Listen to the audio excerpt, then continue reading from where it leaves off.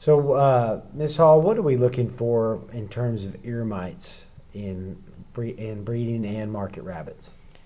When you're looking for ear mites inside your rabbit's ears, you're going to look inside the ear. Hopefully you don't have a rabbit that has ear mites bad enough that you're being able to see it all the way up the ear.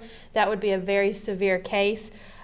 If you look down in the ear, you want to look for redness, you want to look for any type of scabby or crustiness within the ear. As that progresses and it gets worse, that ear will actually become inflamed, swollen. It'll get a crusty type layer all the way over it. It actually can go all the way up the rabbit's ear, and this can be very painful for the rabbit. As far as treating the rabbit's ears for ear mites, any of the rabbit supply vendors will have ear mite treatment medicine that's usually drops that you just place down in the ear.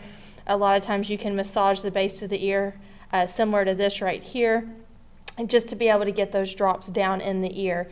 In a severe case, you may put the drops down in it and you may have to massage the ear and pull out, you'll pull out the chunks of the crusty layer out of the ear.